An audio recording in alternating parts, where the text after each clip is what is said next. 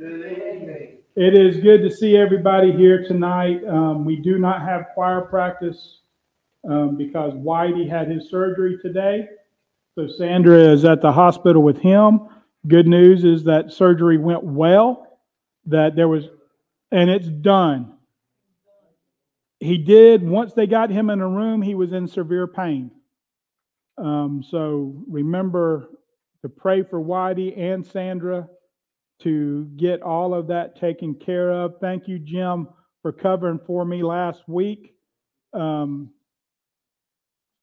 was joking. I can't remember if I said this Sunday or not. I said it to somebody. I said, what'd you do over Easter break? And they said, we did that. I said, I got a tattoo. It's not. You don't realize how much you move your muscles in the top of your arm until you've got a bunch of stitches going across there. And every time you move your fingers, it pulls those stitches. So I was telling Jim, it doesn't hurt like it did, but it's that aggravating pain that just every time you do something, it's just that little ache. You can feel it. But it is good to be back. Thank you, Jim, for covering last week and getting us through verse 14 of Daniel chapter 7. And we're going to do our best to finish chapter 7 tonight. Since we don't have choir practice, we can go a little bit longer. So we are going to start in verse 15 tonight. But before we do that, we're going to open up in prayer. And if you would join me as we go to the Lord in prayer as we begin our time together. Our blessed Heavenly Father, thank you so much for everything that you're doing for us. Thank you for what you're doing in my life and what you're showing me and where you're leading me. Lord, I thank you for that. I ask you to be with us as we go through this Bible study tonight, as we look at the interpretation of this dream that Daniel had about the four beasts.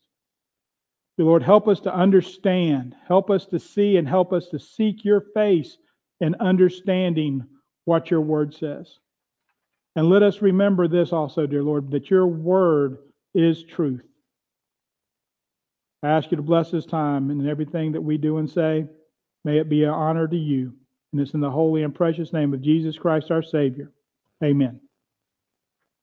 Okay, so like I said, this is the interpretation of the dream that Daniel had about the four beasts. So let's start off by looking at verses 15 and 16 first.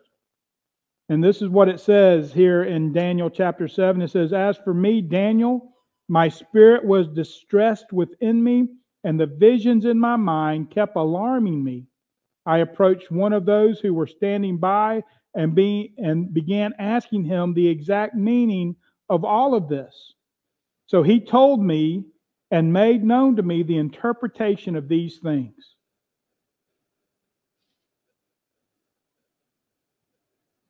There is one other time so far in Daniel where he was concerned and his spirit was distressed when he saw or heard a dream. You guys remember when that other time was? Nebuchadnezzar, about him being sent out, and for 7 years that he would live as an animal, and that he was going to be punished, or not punished, but God was going to do something drastic to get his attention, and he was distressed about that. Just think about this dream that Daniel had, these images that he saw and he wrote down. That's enough. Let's face it, there's horror movies that are made from that stuff, those kind of imagery and what he saw, the different beasts and the talking horns and everything like that. That would make a scary movie, wouldn't it? But it's reality. That's what Daniel saw in his dream, and it distressed him. It bothered him. The King James Version uses another word. It grieved him. Okay? But it distressed him. But what does it say was distressed? His spirit within me.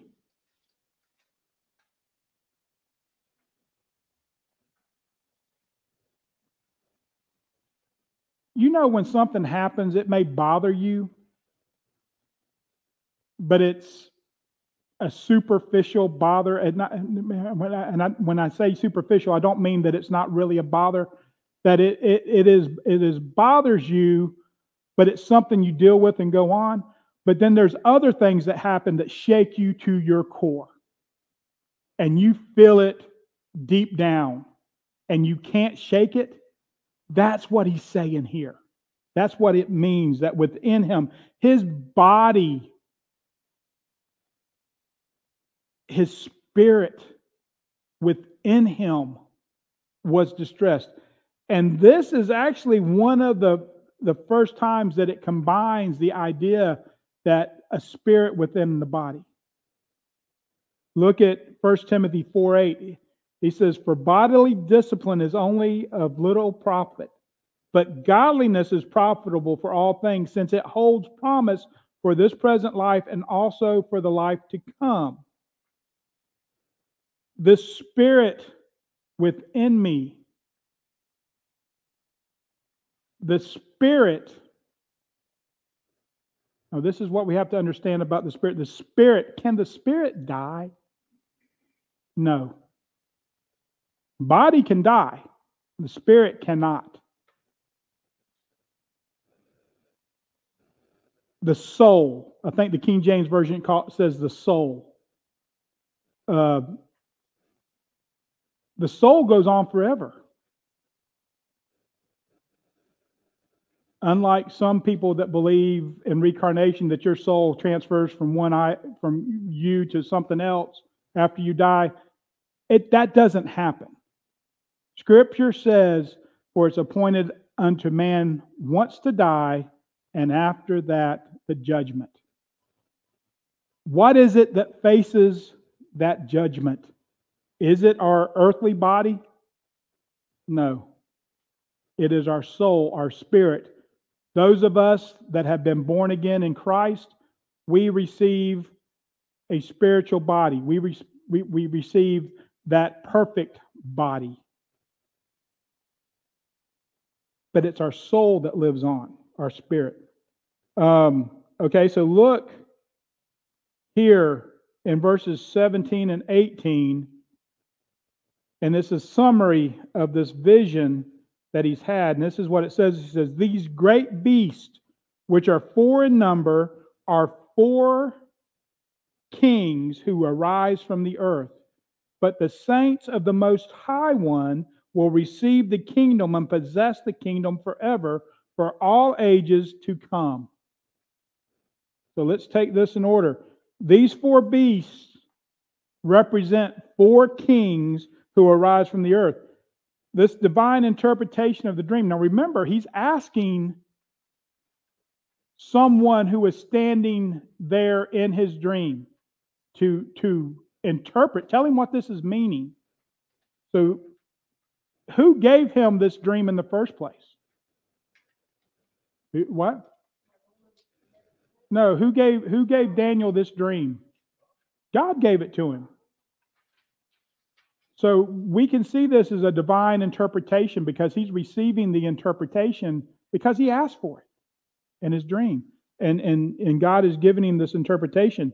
And so this is the person that is interpreting says, "This 4 great beasts were 4 in number, or 4 kings who arise from the earth," and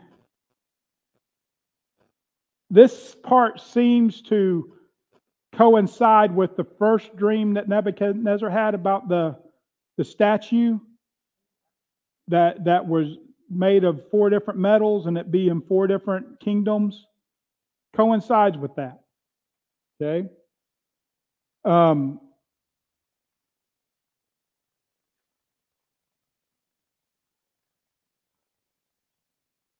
And now look at this. It says, "But the saints of the highest one," King James Version says the Most High, "will receive the kingdom and possess the kingdom forever, for all ages to come."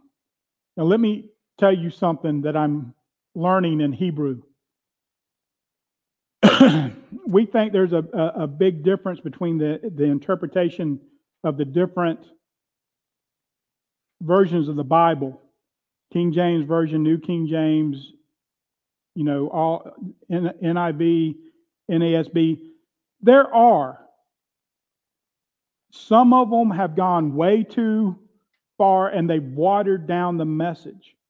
But what I am learning as I'm learning Hebrew with the Old Testament, it is not as a precise language as Greek is for the New Testament. There are certain words that they can only mean this one thing. But there is another word, depending on how it's used, can mean 2 or 3 different things. And it's up to the person interpreting it to determine which one of those. Now, they're all similar things. There is one that's different, though. There is a verb that means to cut off or to cut.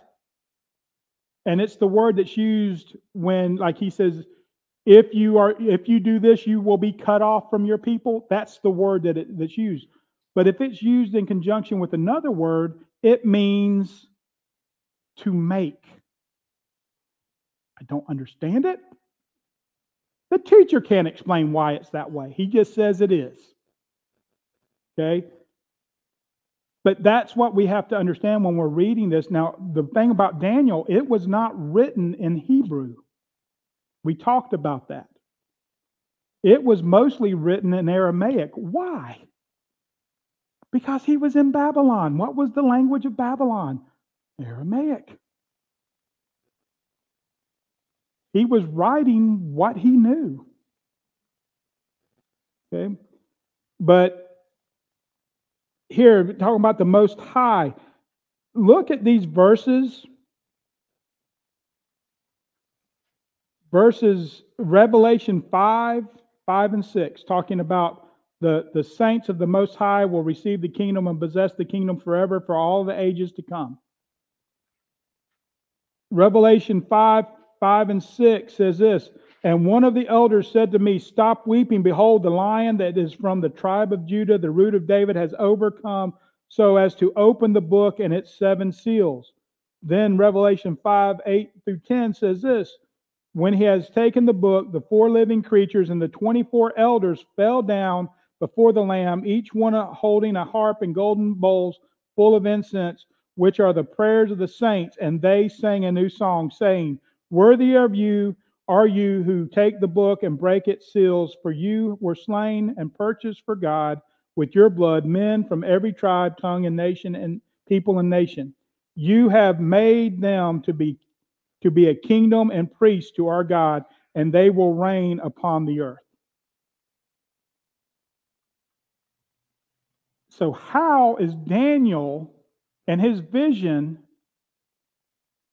saying that the saints of the Most High or the High One will receive a kingdom and possess the kingdom forever for all ages to come, and then John write almost the exact same words in Revelation?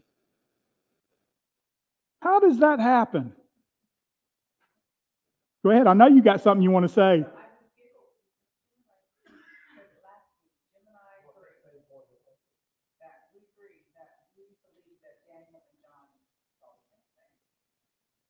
And it very well may have been the same thing. But I like Paul's explanation. You know what Paul's explanation for that is?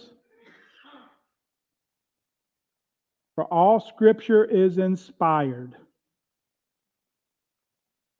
What does that word inspired mean? It means God breathed. That's what that word means. Only God can take people separated by hundreds and hundreds and hundreds of years and miles. Yes. And they put together a book. 66 books written by different authors across the span of time that's unbelievable. And it fit together, as Forrest Gump would say, like peas and carrots. A hand in glove. It fits together perfectly. So they may have been seeing part of the same vision at this point, because there are a lot of correlation between Revelation and what Daniel sees and the prophecies that Daniel makes. So let's keep going with this. But the one thing we know is that out of all of this, these four kings, they're going to rise and they're going to fall. And who's going to be standing at the end? The Most High and His saints. That's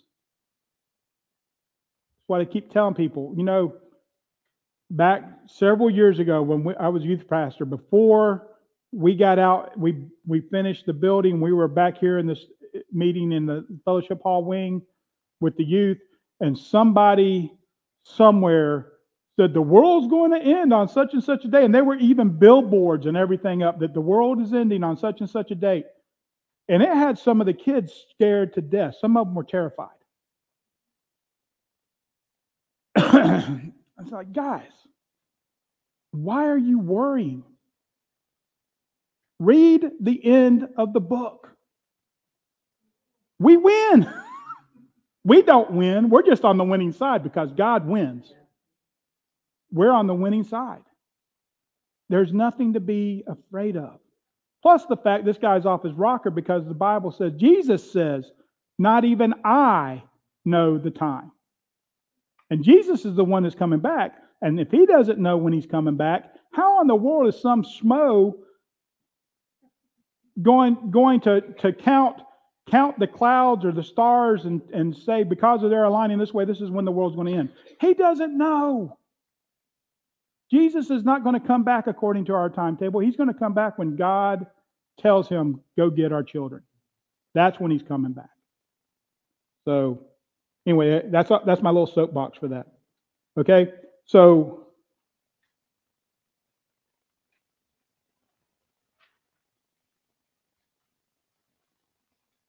look at this point. When the days of the fourth beast is over, then God's people receive the kingdom.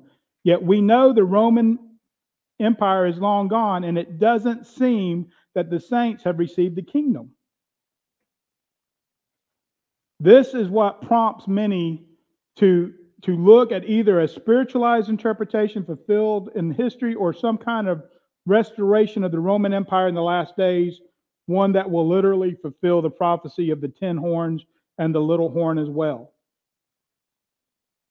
Don't know. But what I do know, and what you need to hold on to, and what I hold on to, is the fact that the Most High and His saints rule forever. That even that kingdom is not going to last. So look at 19 through 22. Then I desired to know the exact meaning of the fourth beast, which was different from all the others, exceedingly dreadful, with teeth of iron and its claws of bronze, and which devoured, crushed, and trampled down the remainder with its feet. And the meaning of the 10 horns that were on its head, and the other horn which came up, and before which 3 of them fell out, namely that horn which had eyes and a mouth uttering great boast, and which was larger in appearance than its associates. I kept looking until the Ancient of Days. Oh, who is that? I kept looking,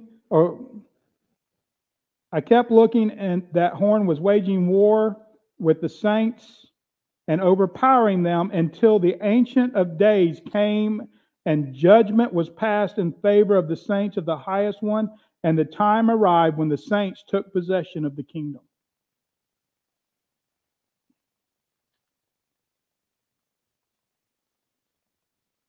Daniel was interested in the whole vision, but he was particularly interested in the fourth beast because it was different than all the other beasts.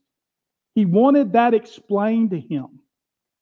He wanted to know about the horns. He wanted to know about all of it.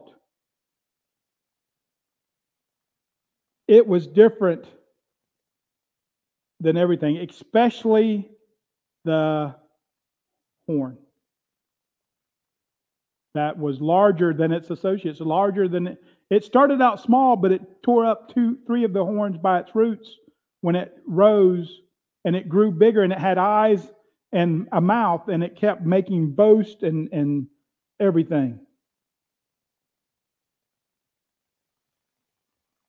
The fourth beast interested Daniel because it was a great destructive power, because of the conspicuous horn, and because of the fight against God's people. The same horn was making war against the saints. That's what it says there, that it was waging war against the saints.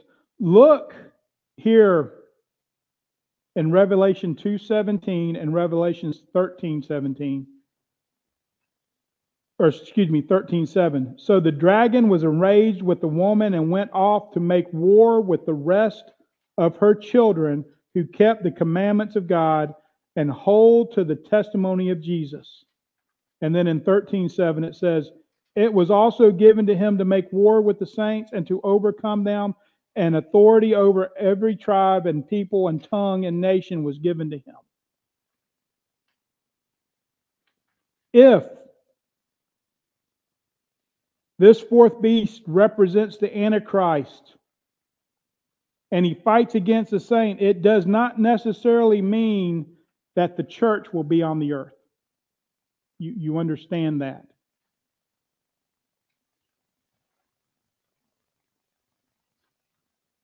We say not necessarily because saints can indicate the church of a Jewish remnant in the tribulation period. We know that God, it's all through Scripture. God reserves himself a remnant. He told Elijah that, I have reserved myself a remnant among my people. We know contrary to what the Jehovah's Witnesses say, that when it talks about the 144,000 in Revelation, it's talking about 12,000 from each of the 12 tribes. 144,000 people, saints that are reserved, that are a remnant for God. That is strictly, listen, like I said, this is not Jehovah's Witness, this is not Baptist, this is Jewish people that are a remnant to God. Okay, you guys understand that? 12,000 from each tribe. And this is a very good thing. What you guys said, this goes hand in hand with what Daniel was seeing and what John saw in his revelation and what he wrote down. They are going together like this. Okay, look at 23 through 27. Thus he said, the fourth beast will be a fourth kingdom on the earth, which will be different from all the other kingdoms, and will devour the whole earth and tread it down and crush it. As for the 10 horns, out of this kingdom 10 kings will arise, and another will arise after them, and he will be different from the previous ones and will subdue 3 kings.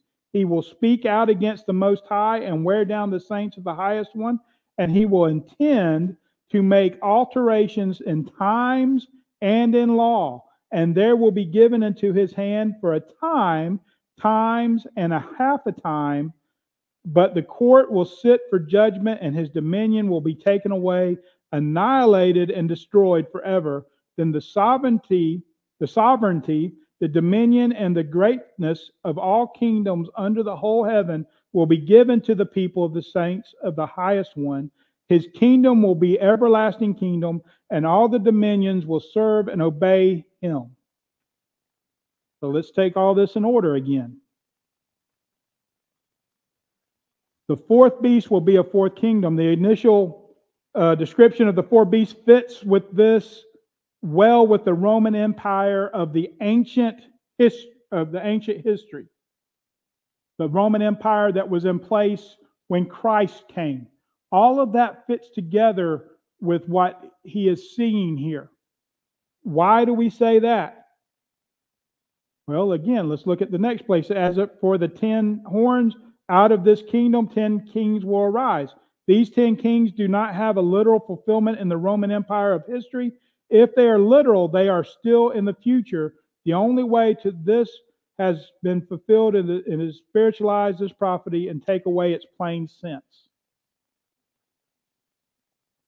I honestly believe from this point on, the beast represents the Roman Empire, but the 10 horns, that's something yet to come. It's not something that happens because why do I say that? Because this 10th horn, or this conspicuous horn, the little horn that rises up, it rises up from among those 10 kings, and it takes the place of 3 of those kings. You understand what I'm saying? So I do think, because of what Daniel's vision is and what he is hearing, that is the same as the Antichrist in Revelation. And I do agree. I think they're seeing the same vision. Okay.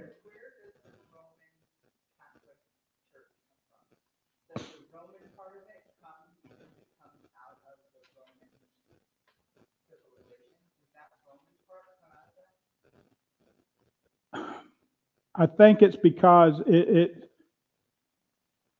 I honestly, and I have to do some studying on that, because the headquarters of the Roman Catholic Church is in Vatican City, which is in Italy. It's outside of Rome. It's literally, from what people say, is the smallest country there is. I do know that the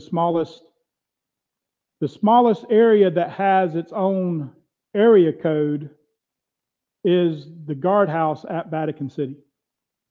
I do know that. But they do, but that's not scriptural either. Thinking about if Rome is the first thing that comes out of that, and where does Roman Catholicism come out of that? Because that's major, and pulling together of January. Yeah, that and the whole unity of unifying, and the Catholic Church is huge in that. And so it's not dead. It's still very well if Rome is still alive. And there is a possibility, especially if you get into a lot of the political side of the Roman Catholic Church.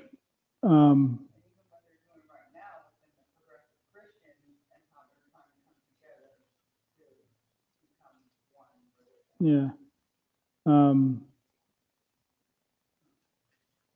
It's interesting. I don't know enough about that to say yes or no, but I can say that may be the case, but I can't say for sure. Yeah. Okay. He speaks out against the Most High, or the highest one. The little horn spoke pompous, blasphemous words, perhaps like the fascist creed of Italy that is cited in Talbot. You guys realize that fascism and Marxism, and first thing they do is destroy. They want to take God out of all of it. Sort of sounds like what our country's going through right now. They don't want, even those that claim to be children of Christ, they want to make God say what they want him to say and not listen to what he has to say. But listen to this. This is the fascist creed of Italy. I believe in Rome eternal, the mother of my fatherland, and in Italy her firstborn, who was born of her virgin womb by the grace of God, who suffered under the barbarian invader, was crucified, slain, and buried, who descended into the sepulchre and rose from the dead in the 19th century, who ascended to heaven in her glory in 1918 and 1922 by the march on Rome, who is seated at the right hand of Mother Rome, who will come thence to judge the quick and the dead. I believe in the genius of Mussolini, in our Holy Father, fascism, and in the communion of its martyrs, in the conversion of the Italians, and in the resurrection of the empire. Amen. What is that copy?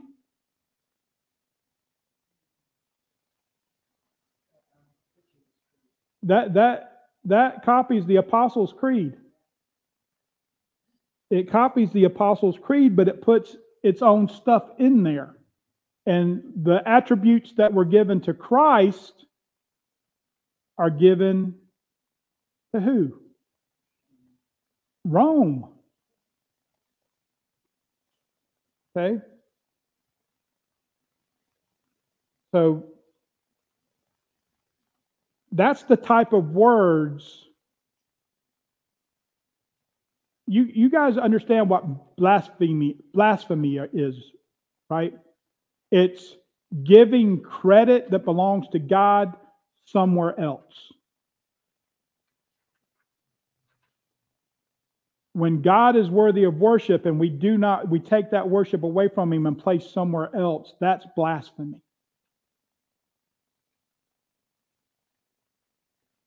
And notice this, it says that he will wear down the saints of the highest one.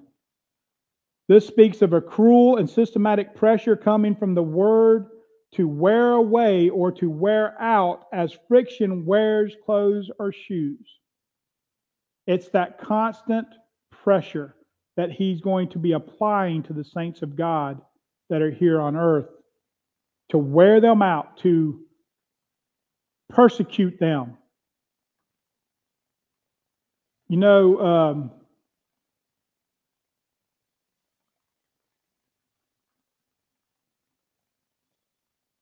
if you're hunting and you're running, and I don't do this, but say if you're running dogs on deer, there's some states that allow that. If you are running dogs on deer and those dogs continually pursue that deer, eventually what's going to happen to that deer? It's going to kill over. Its heart's going to explode from fright, from pressure to keeping on going. It's just going to drop over dead.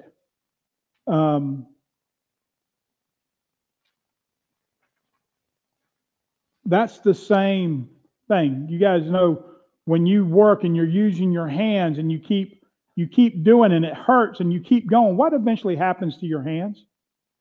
You wear a what? A blister on your hands. That's from the friction. That's the same idea that's going on here, that it's going to be wore out. You're going to get, you rub your pants, you get in and out of your car and you slide across the seat at the same time, in the same place every time. Eventually, there's going to be a hole that develops in your car seat because of the friction. That's what it's talking about here. It's that same type of pressure that's going to be on the people of God. And then it says he will intend to make alterations in times and in law. This little horn will intend to change times and law, perhaps as the French Revolution, where radicals wanted to institute a 10-day work week and declared 1972 the year of the revolution, 1792. I got dyslexic. Okay, 1792, the year of the revolution. They wanted to change the time, so that was year one. So France would have a different calendar than everybody else. It would be 2024, but from 1992, it would have been year 220 or 32, 232 years. Is that right? So it'd be year 232 instead of 2024. Changing time and place. Check this out. I didn't know this, but Seventh-day Adventists have historically taught that it was the papacy, Roman Catholic Church, which changed the time and law by moving the Lord's Day from Saturday, the Sabbath day, to Sunday. Some traditional Seventh-day Adventists therefore regard Sunday's worship as the sign of the Antichrist, changing time and laws. We know for a fact that what is one act that the Antichrist, according to Revelation, is going to do? He's going to rebuild the temple in Jerusalem. What's he going to do in that temple? Does Revelation tell us?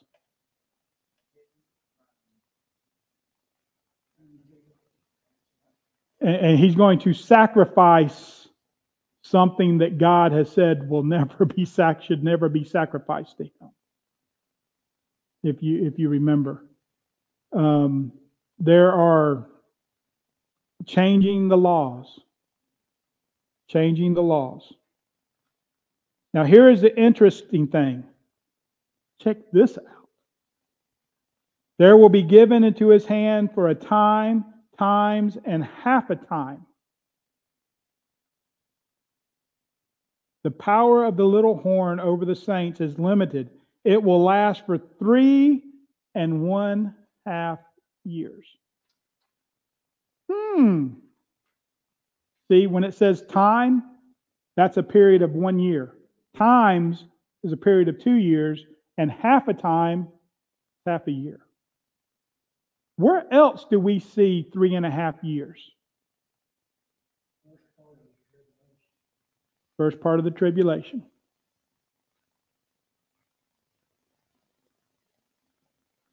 Well, and it's also the second part of the tribulation, because the tribulation is the 7 years, and it's going to be the second 3.5 years where the pressure is going to be put on the saints of God to the point where they're being killed, they're being persecuted, everything else, that it's going to be terrible. Those second 2.5 years or 3.5 years. But look at Revelation 11, verses 2 and 3. Leave out the court which is outside the temple, and do not measure it, for it has been given to the nations, and they will tread underfoot the holy city for 42 months. And I will grant authority to my 2 witnesses, and they will prophesy for 1,260 days, clothed in sackcloth. Then Revelation 12:6.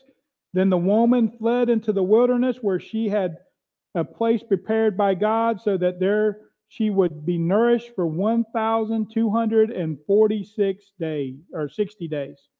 1,260 days.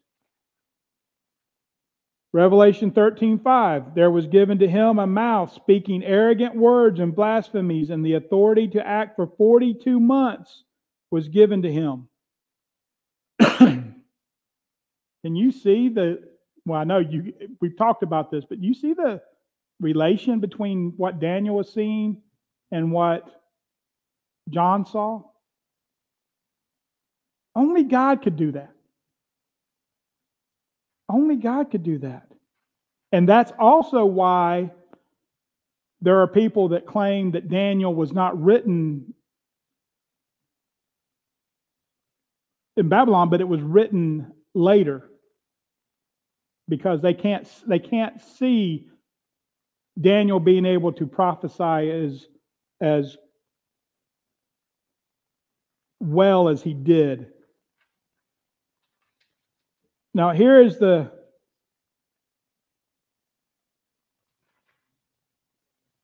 his dominion will be taken away, annihilated, and destroyed forever. In the day of persecution by the blasphemous ruler, the Messiah will establish his kingdom for his people. Because the kingdom of Jesus immediately succeeds the fourth kingdom, no event in the past answers the prediction in the smallest degree. Certainly, the church did not cause a sudden and catastrophic fall of the Roman Empire. It is questionable whether the Roman Empire had any serious opposition from the Christian church, or that the growing power of the church contributed to a major way in its downfall. So there are three options in interpreting the kingdom's establishment here. One, there is no fulfillment. Daniel is in error. Two, the fulfillment is symbolic in church history. Or three, the fulfillment is literal and yet future. Has what Daniel described fully happened yet? Has what John described fully happened yet? But obviously, according to Scripture, it's going to happen. There are some that will tell you, well, this is just allegorical. You can't take it literally. I am a very literal person. And yes, I believe that God spoke the world into existence. I believe that He created Adam and Eve because it says so in the Bible. I believe Jesus came. He walked this earth for 3.5 years. He ministered. He died and was crucified. He was buried. He rose again. Why? Because Scripture says it happened. Do I know the exact day? No, I can't tell you the exact day it happened. All I know is that it happened because the Bible says. Everything else in the Bible is true. Why would this not be true too? You understand? If you can disprove one part of the Bible, you can disprove it all. What's that? Yeah. You can't. There's some things you just have to accept on faith. It's real simple. God said it, I believe it, and that's it. Well, I got you one better. God said it doesn't matter if you believe it, and that settles it. That's the truth. It doesn't matter if we believe it or not. If God said it, that's the end of it right there. So, and you're right, Celeste. There's no point. Again, people ask me all the time, well, what do you think? Are you pre-tribulation rapture, mid-tribulation rapture, or post-tribulation rapture? That's it. All I know is Jesus promises to return for me, and if it's before the tribulation period, awesome. If it's in the middle of the tribulation, awesome. If it's after the tribulation, awesome. The fact is, He's coming back. That's what we have to focus on. And again, read the end of the book, and be ready. Be ready. That's right. Then Daniel says the same thing as the end of the book. The sovereignty, the dominion, and the greatness of all the kingdoms under the whole heaven will be given to the people, the saints of the Most High. We win. And then look at verse 28. At this point, the revelation ended. As for me, Daniel, my thoughts were greatly alarming me, and my face grew pale, but I kept the matter to myself. Can you imagine if he would have shared this with anybody? What they would have thought? Exactly, Donna. They would have thought that he was nuts off his rocker. They would have literally thought he was nuts. And it says, my thoughts were greatly alarming me. There were a lot of stuff in here that because nowhere does it say when this was going to happen. What Daniel wrote down. Now here, it said at the very beginning, Daniel summarized all this. He didn't write down word for word what happened and what he saw. He summarized it. He wrote down what he thought was the most important stuff for his readers to know. He recorded it, summarized it. But there was a lot of things even in the summary that's there that are troubling, that would weigh heavy on somebody, to the point that it made his face, it changed his countenance. His face grew pale. It worried him. Daniel was so convinced that this prophecy, this vision that God gave him was true, that it literally changed him. Now, here's my question to you. Are we so convinced that what God has told us is true that we allow it to change us? Just keep that and think about that the rest of this week. Think about, do we allow what God tells us to change us? And going back to what Joe said, this is one thing we got to remember. This is how God speaks to us. This is not an emotional book.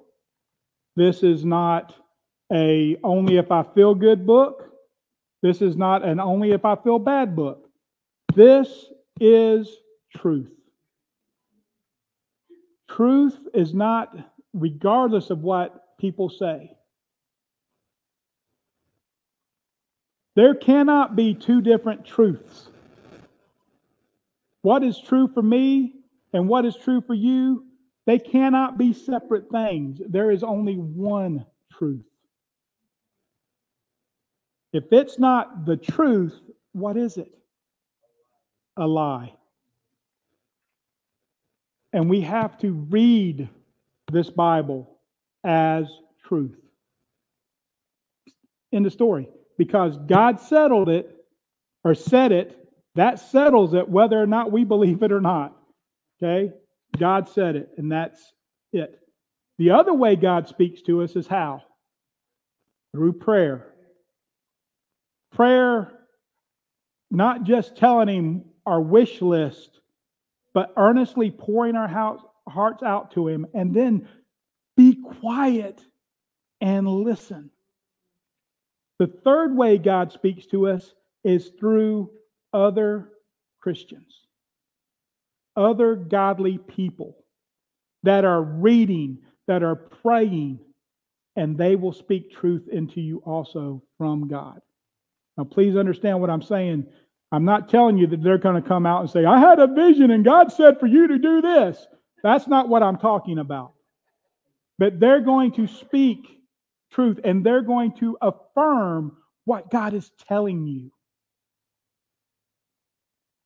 I always talk to Ginger about decisions.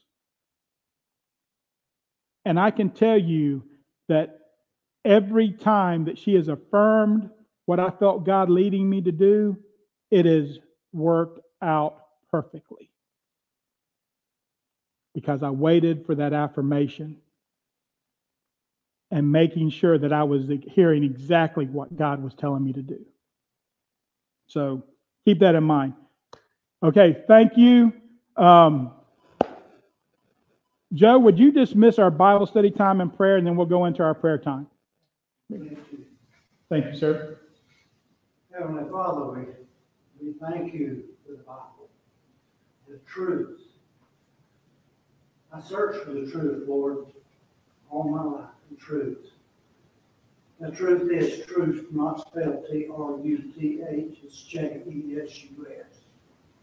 So, Lord, there is no gray with God. It's either right or it's wrong, it's in your will or it's out of your will. It'll be like gray. So, Lord, thank you that you wrote it down, plain and simple. Not only what happened in the past, what is happening today, and what's going to happen to the future. So, Lord, again, thank you for this. Thank you for our pastor. Thank you for the time and the energy and his willingness to study the Word, Lord, to explain the Word so that we get it. So now, Lord, we want to be obedient. Jesus only asked us to do two things before he went back to heaven. One is love everyone and tell as many people about him that will listen. So, Lord, may we be obedient. May we love one another. And may we go make disciples of other people so that they can go to heaven with us. So thank you most of all for Jesus, in whose name we pray. Amen. Amen. Thank you, Joe.